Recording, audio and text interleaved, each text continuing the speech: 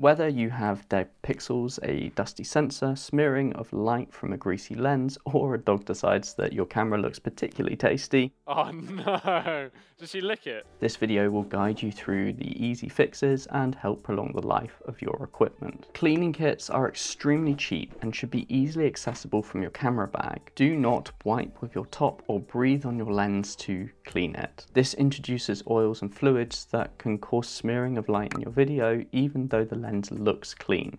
You only need a microfibre cloth, lens cleaning fluid, an air blower, and sensor cleaning swabs. If you have significant marks on your video or photo, it's most likely a dirty sensor. Sensors appear delicate and specialist to clean, but in reality it's easy and you're going to struggle to damage it accidentally. Take your lens off, keeping your sensor and rear element face down. First, I like to dislodge as much dust from the internals as possible using an air blower. Your camera may also have a cleaning function. Hold its sensor down and open, then start the cleaning process. It will shake the sensor aggressively and hopefully eject most of the particles. These steps are often a good fix if you don't have swabs or time to clean. Then simply open your swab, check it fits your sensor, and wipe across. Moving on to your lens, some rear elements are quite deep, so use a light to inspect them and a sensor swab to clean them. For front elements and filters, simply air, spray, wipe, air. You can hold the filters to the sky or a light to check. For the external camera body and outer lens, a simple wipe down is fine and helps prevent dust buildup falling onto sensors and glass in the first place. You can also have unresponsive photosites on the sensor that look like dead pixels. Try remapping the sensor.